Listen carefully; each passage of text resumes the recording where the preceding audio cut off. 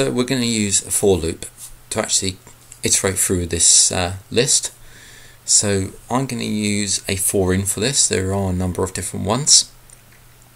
There's for in, for range, but for this one we're going to use a for in. So for a for in, we use the command for, and then we define a variable, and I'm going to put, because this will actually be the item that's actually in this list. So these are coordinates, so let's go for that. Let's go for called. So for called in LST. So what will happen, this for loop will actually go through this list one at a time, assign each tuple to a chord, and then anything underneath it will execute. Now I need a colon here, and this is important. Hit enter. Now this requires some white space, so if I tab over two spaces, or we use tabs, but you have to be consistent here, so the white space has to be consistent, so I'm going to use tabs for this. You can't mix spaces and tabs, otherwise it will start complaining about indentation mixings in there, so make sure you keep consistent. So I've tabbed over, so anything in this tab now will be part of that for. So I've gone for called in list, so at the moment if we've gone through it once, we've picked up the first item in here. So I'm going to actually run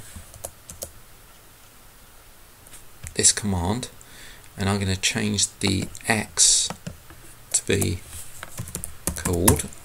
Now remember that we've taken the first item in this list, so our first item will be a tuple, so the same applies.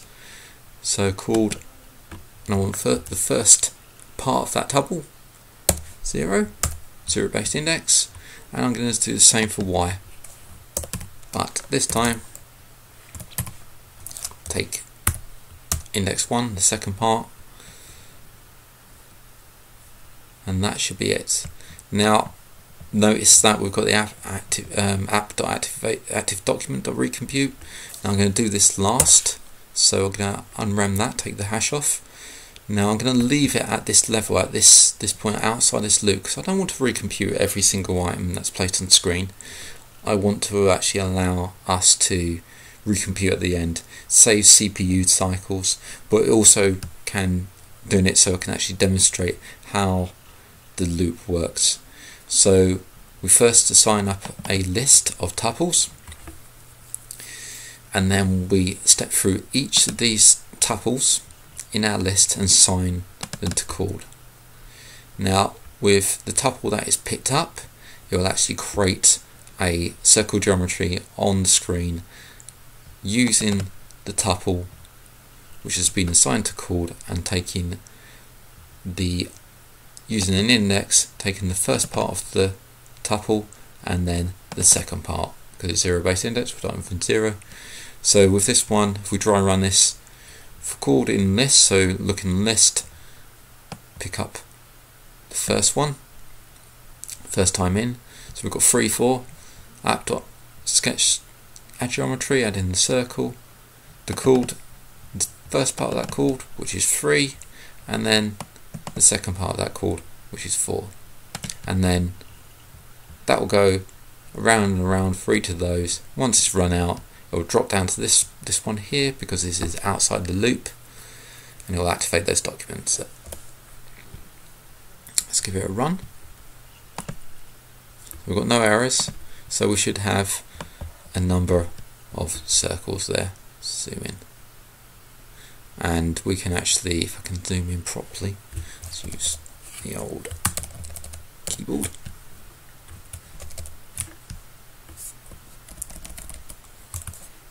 We can actually click on these, and you'll notice that one's 0, 9, that one's 3, 4, 6, 2, 0, 9, 3, 4, 6, 2, 0, 9, 3, 4, 6, 2. So that's actually stepped through that list, that data list, and actually placed all those on the screen. Now, how can we use this in the real world?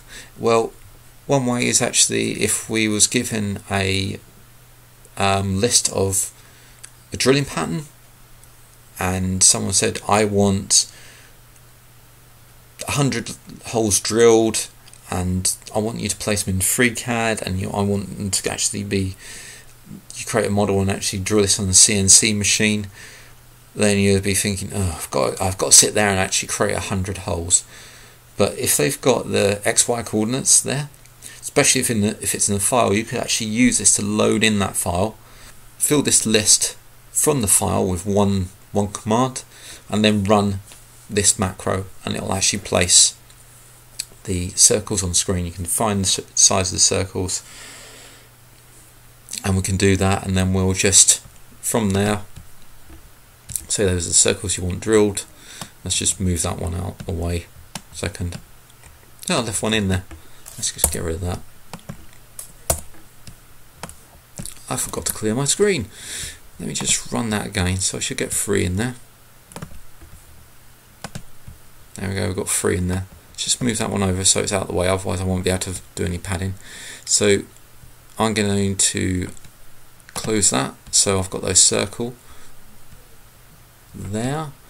I'm going to go back over to model, and I'm going to create a new sketch in there, XY plane, okay, and I'm going to create just a piece of stock. Now I can add this to, close that. That's pad that sketch, some arbitrary value there, and now we've got the sketch there, and I want to map that sketch to a face. So click on sketch, map mode, face, and we'll stick it on the face there. So it's mapped it to the face. Okay, that, and then I can actually click on that sketch, which are the holes, and pocket those holes, and there we go. So those are pocketed all the way through, and okay that. So now any changes to that script, go back to the pocket script, which is that one. Let's get rid of all of them now. There. So any changes, let's make sure they're even spaced. 1, 4, 2, 2, and 3, 9. Is that a few? 9, 9. Just making sure they're not overlapping. Add another one in there. 1, 5. Also, they've got to be make sure they go inside the pad. This may not work. Let's hit play.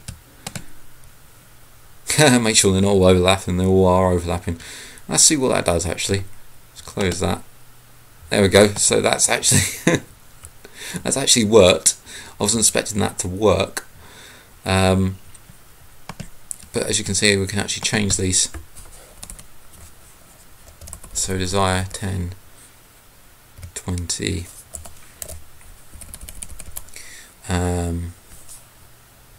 So set 4 and 10, 1, yeah, and 10,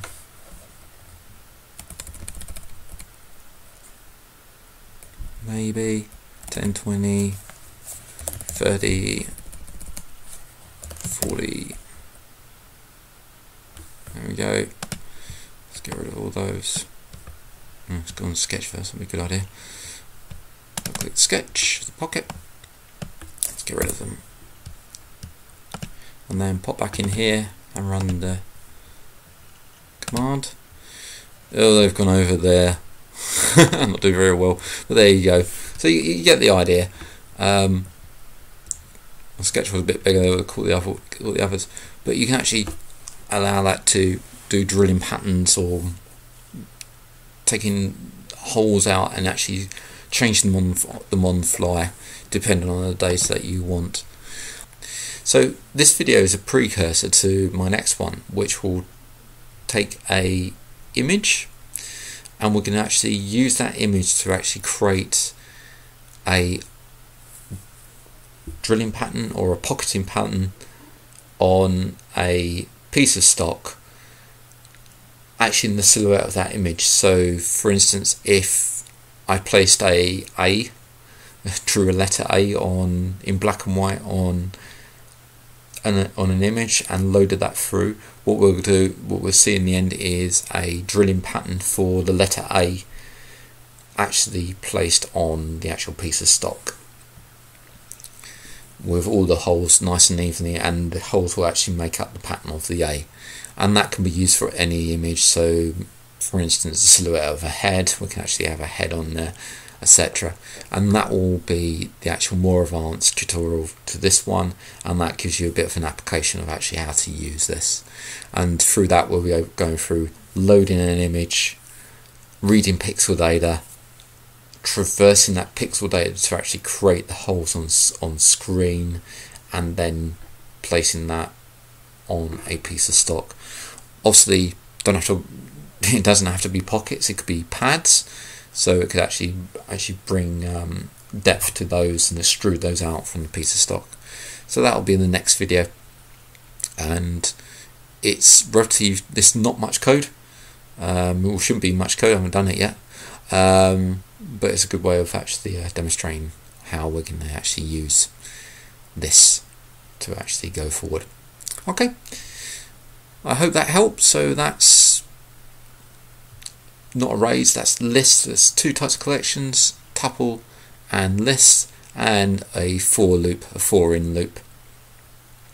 There are other for loops, but I will go through that on the next video. If you like what you're seeing, please subscribe to my site, and also I have a Ko-Fi site where you can actually donate a few pence or a few pounds, dollars, or whatever your currency is, and that's at ko-fi.com/mang0, and there you'll be able to help me fund my site, and all the money that I actually get from any funds will actually get pushed back into the channel. Thanks a lot for watching and subscribing. I'll see you next time.